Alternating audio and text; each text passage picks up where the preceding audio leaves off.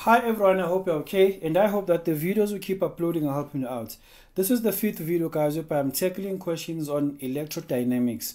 Please do expect a total number of 11 videos, since the worksheet I've compiled has 11 questions in total. So please, guys, do take this seriously, because all of these questions are extracted from past exam question papers, and it's very, very important for you to know how to tackle such questions. I strongly believe that it will give you an edge whenever you write your examination. So please do share the video to your peers so that they may have the same edge as well. And please, guys, do help us grow the channel by just subscribing. Okay, we are told that learners want to build a small DC motor as a project. Are you together? And then we are just required to write down 3 essential components that are needed for the building of a motor. Since we are dealing with a motor, guys, since we are dealing with a motor, remember that, guys, a motor is a device that converts electrical energy into mechanical energy. Are you together? So since it converts electrical energy, that means we will need an external source of energy. Are you together? We will need an external source of energy. It can be a battery or whatsoever. Are you together? But please do note, we need an external source of energy. Are you together, guys? And then secondly, we will need split ring commutators. Why do we need split ring commutators? Because we are dealing with a DC motor, a direct current motor. If it was an AC motor rather, we were going to use slip ring commutators. But since we are dealing with a DC, that's why we will need split rings. Are you together? So firstly, we need an external source since we are dealing with the motor. Secondly, we need split rings. Thirdly, we need a coil, a rotating coil, or you can say an armature. Fourthly, we need magnets.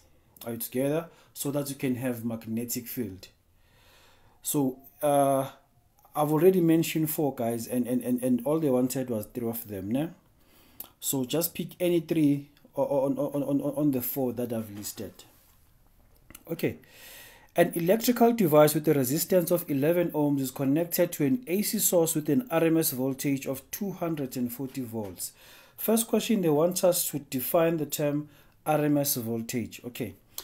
The root mean square voltage, guys, please note that is the alternating potential difference which dissipates the same amount of energy as an equivalent direct current potential difference. Let me repeat. The root mean square voltage is the AC potential difference, or you can simply write the full name. Instead of AC, you can simply write alternating current. Né? The root mean square voltage is the AC potential difference which dissipates the same amount of energy as an equivalent DC potential difference. That's the definition of the term RMS voltage. Né? And then now they want us to calculate the maximum current. Okay, remember that, guys, we can still apply Ohm's law over here, guys. Né? VRMS is equal to I RMS multiplied by the resistance.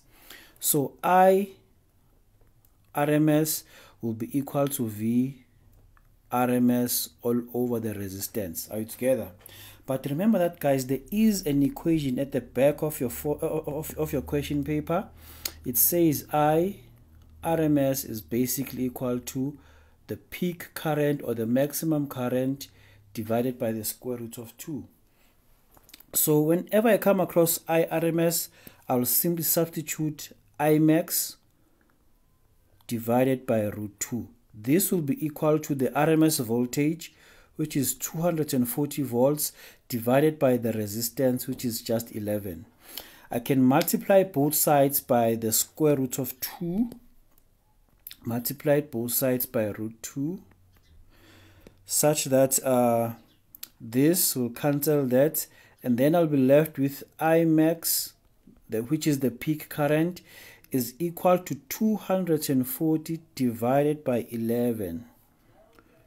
240 divided by 11 multiplied by the square root of 2. And then we'll find our answer in amperes. 240 divided by 11 multiplied by the square root of 2.